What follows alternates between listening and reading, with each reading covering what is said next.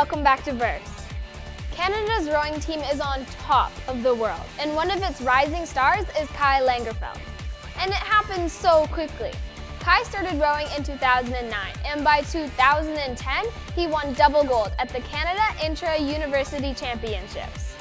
Since then, he has literally been off to the races. Kai, thank you so much for being on Verse. So a couple of years ago, you decided to change your life completely. Can you tell us on how you came to be on the national team rowing for Canada?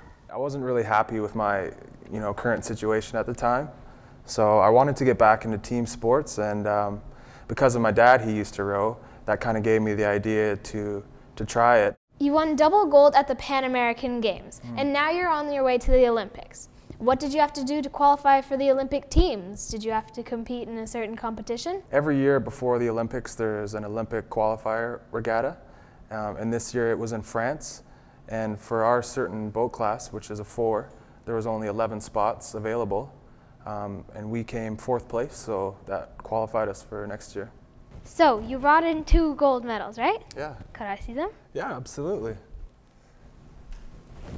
Are they both from the same regatta? Regatta. Yeah, they're both from the same regatta. So this one, we won in the men's 4, and the one you're holding, we won in the men's 8.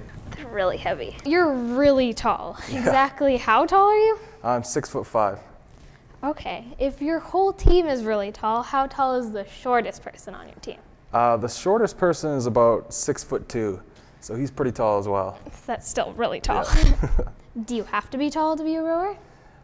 To be a heavyweight men's rower, you do have to be pretty tall, but there are also lightweight rowers out there, and they don't have to be as tall. They can be anywhere between 5'4" to 6'2". Could you tell us about a typical day of training?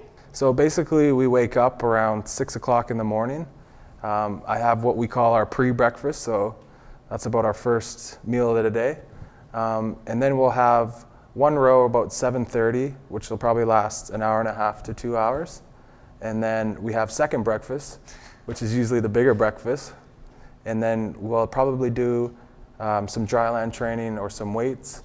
And then in the afternoon, we'll do what we call the erg machines, so the rowing machines. Okay. And we'll do about an hour to 2 hours on those. And then we go home and then just eat as much as possible. What can you tell teens about how to be successful with their passion? My advice to teens would be, anything worth doing takes a lot of hard work, a lot of sacrifices.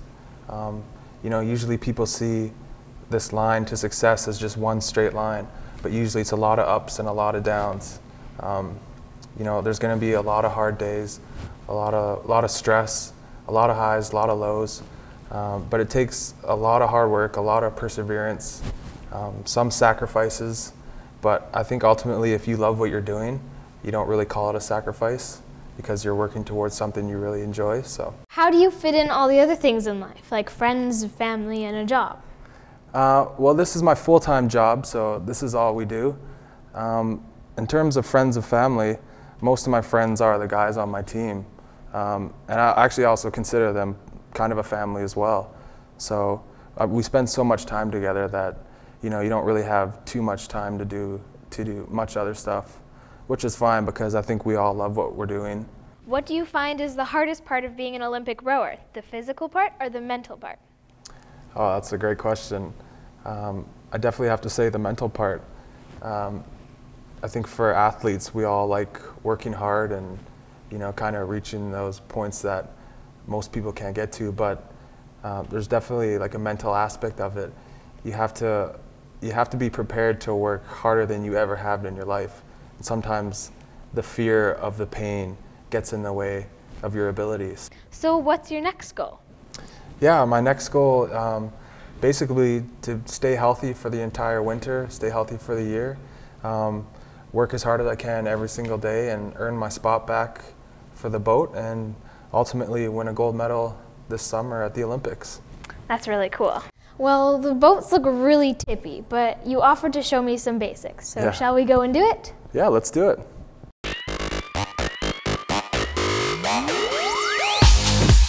How are you feeling? I'm kind of nervous, but... Yeah. So the big thing for you, just make sure that your hands are together. Okay. And both of your oars are just on the water, just like that. and we'll be fine. You ready to go? Yeah. Cool. So you square it, and then put it in the water, and then you pull. Blades come out, feather off the water, square, pull. Awesome. Then we can like start moving up the slide, just like how I'm doing right now. See how you can like actually move up like this? Yeah. So that's the stroke. You finish here, and then your hands come out, and then you basically just move up to the front with your blades off the water, and your blades will square, and they go in the water, and then you push. These are basically full strokes right here. This is what we do every single day. Okay. Just back and forth. Wait. Okay. When do I go forward, like with my legs? So when you're back here, a little tippy, eh? Yeah.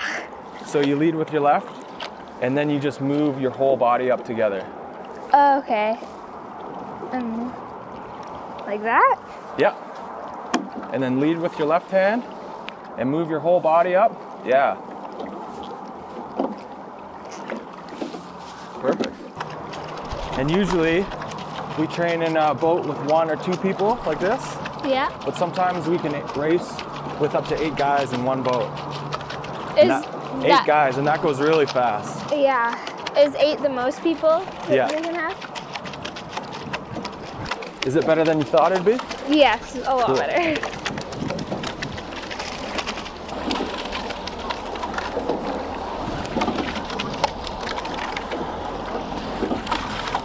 Nice job. We're flying right now. And with rowing, you always want to make sure you sit up nice and tall. Okay. Yeah, it's good. Kai, thank you so much for sharing your amazing story. You're welcome. Kai Langerfeld decided to change his life and follow his passion. He's worked hard every day and is enjoying every minute. So just remember, there's a whole universe of opportunities out there, and you can reach your goals too. Thank you so much for watching Verse.